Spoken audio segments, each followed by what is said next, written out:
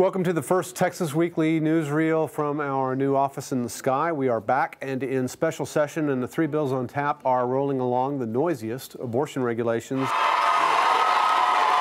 is the one that brought the dramatic ending to last week's proceedings.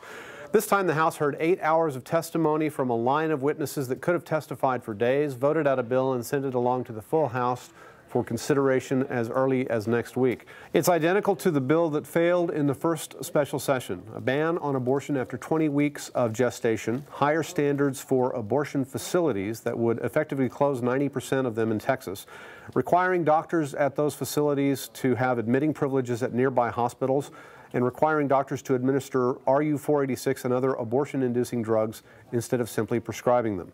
In the Senate, there's a call for hearings around the state.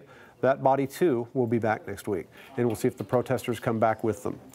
Meanwhile, it's time for politics. Governor Rick Perry is planning to announce, quote, exciting future plans, unquote, in San Antonio on Monday, spurring speculation that he'll run for re-election, that he won't run for re-election, or that he'll announce something completely unexpected. He does know how to draw a crowd. Waiting in the wings, Attorney General Greg Abbott has all but announced a run for governor of Texas, and there are more waiting on that announcement, and so on. And that's the newsreel.